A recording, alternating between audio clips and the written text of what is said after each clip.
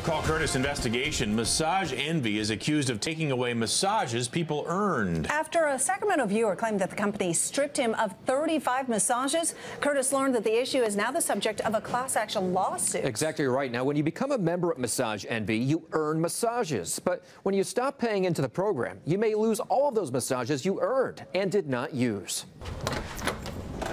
To really work out his stress, Robert Oates gets a massage. It's more like a treat for me. 7 years ago, he joined Massage Envy's membership program. For $59 a month, he'd receive a credit for one massage. And if he didn't use it, the program rolled it over until the next month. But after he lost his job in 2010, Robert stopped paying into the program. Still, he was able to use his credits. And I probably used about 10 of them. And he still has a lot left. Presently, I have 35 credits. But he says Massage Envy told him he can't access his 35 massages unless he pays to become a member again. So basically, buy another massage to use a massage. He's definitely not alone. Attorney William Restis is representing as many as 130,000 Californians in a class action lawsuit filed against Massage Envy, claiming unfair business practices. He says massages should not be forfeited when accounts are closed.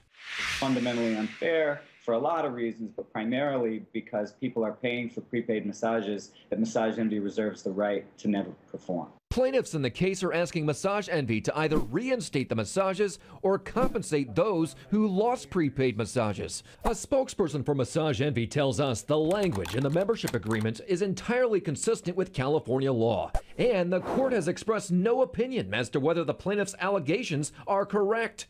As for Robert, Massage Envy said he signed a contract acknowledging he may have to forfeit massages. So we took a closer look at his contract. And check it out.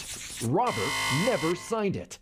Massage Envy then admitted a mistake was made and agreed to compensate him for those 35 massages, a total of $2,065. And now Robert can take his money and spend it any way he wants. I can go anywhere to get a massage.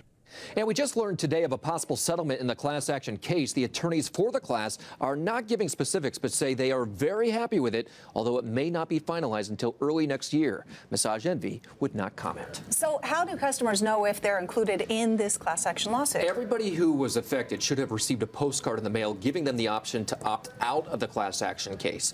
If they did not opt out, they are automatically included. Okay, very good. All right, if you have something you want us to investigate, let us know about it. You call our hotline Monday through Friday or go to our website, CBS13.com/callKurtis, and fill out our form.